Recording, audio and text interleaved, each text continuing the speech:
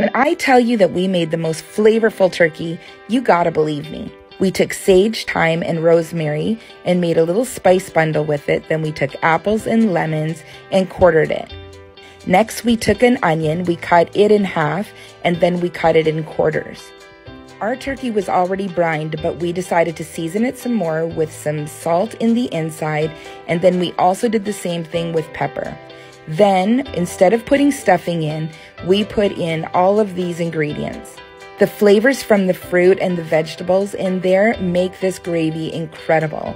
Then we took butter with salt and pepper and the same spices that we used, and we separated the skin from the meat. We put all of our butter on the inside, and then we proceeded to rub it all over the outside of the turkey as well.